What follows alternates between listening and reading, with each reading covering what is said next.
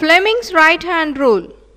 When the thumb, the forefinger and the central finger of the right hand are stretched mutually perpendicular to each other and are held such that the forefinger is along the direction of magnetic field B and the thumb is along the direction of motion M of the linear conductor.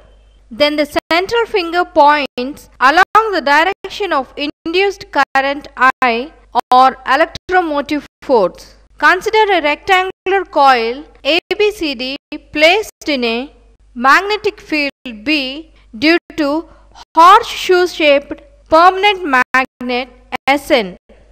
If the coil is rotated in anti-clockwise direction, such arm AB moves upwards or CD moves downwards. The induced current will appear from A to B in the arm AB according to Fleming's right hand rule.